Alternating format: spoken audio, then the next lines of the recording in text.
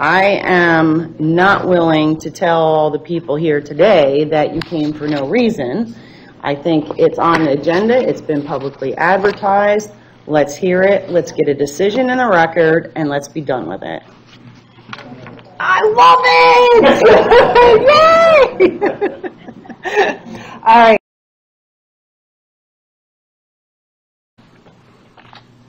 Seeing none, I do have a couple. If you look at the resolution and you go into the third whereas clause, it says, whereas if the city exercises the option, the trust will pay the outstanding taxes, but the trust is not identified anywhere in the resolution.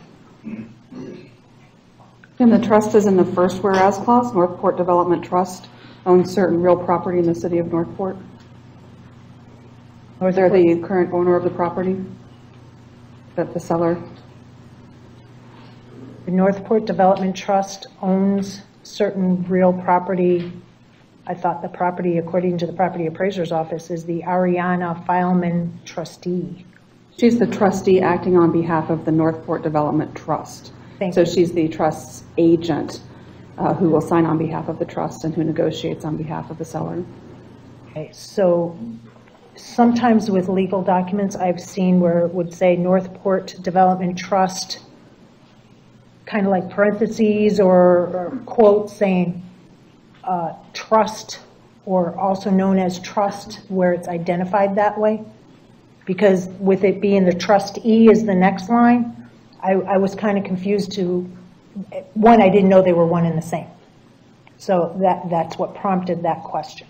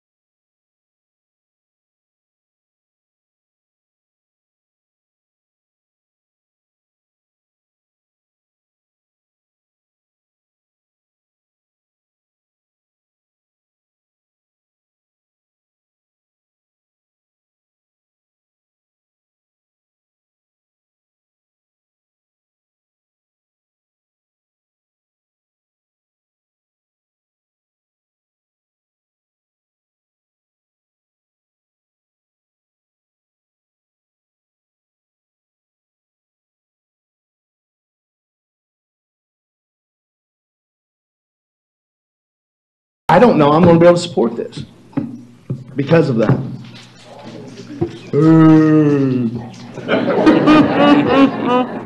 You got a huge clap there, Commissioner. I know, that doesn't happen often, does it?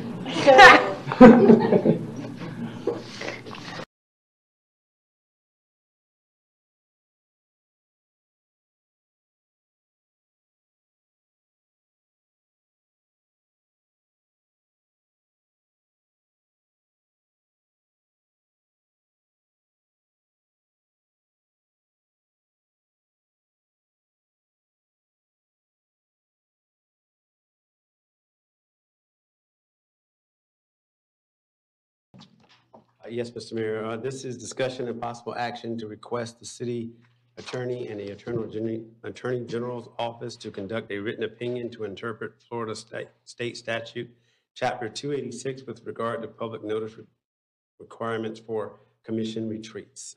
This item was requested by Commissioner McDowell.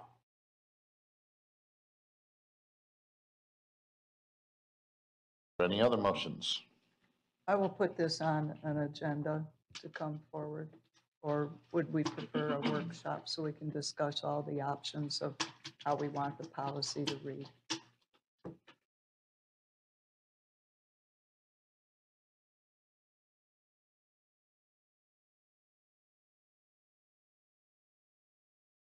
With respect to the legal side, again, it's very straightforward. I could type up a short paragraph in 30 minutes or something and provide to you, but I don't want to give you something that's more cursory than what you're looking for. Correct. I mean, just in a quick 30-second sum, the law says that where one or more of you are together and you're going to you're going to take any action or discuss any item that is going to come before you for a vote or reasonably foreseeable to come before you for a vote, then it must be done in a public meeting. And all public meetings must be noticed, you must have minutes, and they must be open to the public. So you take that criteria and say, okay, well, what are we going to talk about in the meeting? Are these items where we're going to take action, or where they're going to, we know they're going to come before us for a vote, or they're likely to come before us for a vote? And if the answer for any item on the agenda is yes, then it should be a public meeting. If it's no, then not. You know, if you all want to do a retreat where you went out to an obstacle course and did trust falls, but you didn't discuss anything, right? You know, one of these, like a real hardcore team building, well, that's not going to be required legally to be in a public meeting. Doesn't mean you can't have a higher standard to require something locally, to require us to notice it, but under state law, it wouldn't be required. But if you want to have, one where you sit down and you talk about things that pertain more to city business, then it is going to be something that must be noticed in the public. So it's very kind of application specific. So to give you that criteria would not take much time at all. But if you want something else, then maybe let me know, and I can tell you how much time that would take. Right, because I